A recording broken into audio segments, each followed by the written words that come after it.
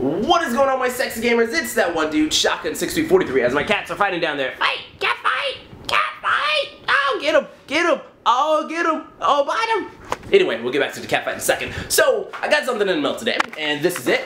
It is upside down.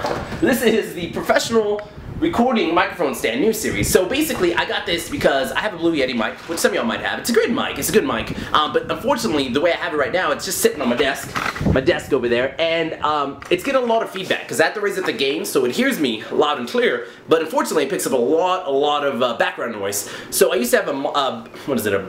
Just a boom mic stand. I think that's what it's called. Where it used to be next to my mouth, but where I'm at right now, I don't have much room, so I got this. So I'm gonna be opening this up, try it out, and hopefully see how it works. So let's go ahead and open this bad boy up. Oh!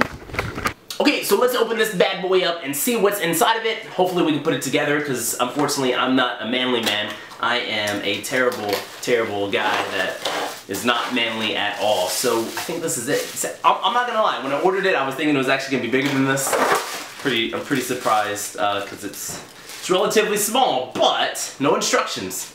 Okay, so these are the three pieces here.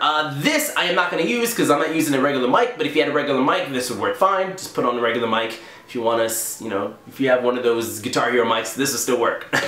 This right here is probably the main part of it. Well, not technically, but this is what's going to hold it down. This is A class. You can, of course, either put it on the bottom of your desk, or you can put it on top. I'm going to go with top, see if it works, and then this is the part that hopefully works.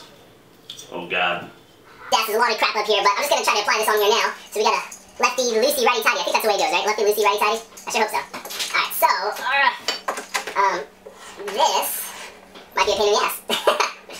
I'm just hitting the shit out of my, okay. Oh God, what am I doing? I'm going to break this before I even use it. So I was applying this on, and I had my camera, this camera underneath, and I let go of this arm, as you see, and that's what happened. And it broke my screen from my little camera. I'm good at this, guys. I'm really good at putting stuff together. So, I probably shouldn't have dropped it again as a demonstration. I think once was enough. But what else I messed up on was, this is the hole that needs to fit into this hole. And as you see, someone is not satisfied in this relationship.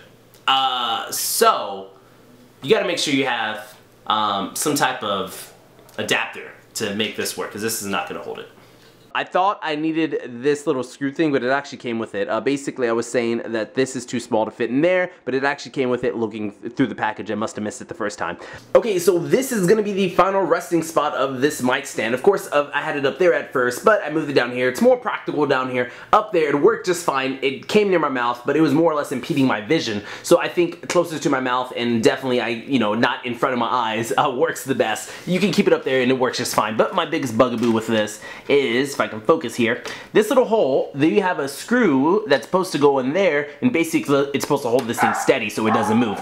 I don't like it because there's no hole in this thing, and that's what causes it to scratch. So I like it moving freely, where you can move it left to right and all that good stuff. So that's the biggest complaint I've had with it so far, well, messing around with it. Secondly, there are these things, and I am all out of focus here, but these things that you can more or less make it tighter or looser. They absolutely don't work, not at all. You can go left or you can go right. If you see me doing this, when I turn it, watch. The screw turns. Let me try to zoom in here so you can see it even better.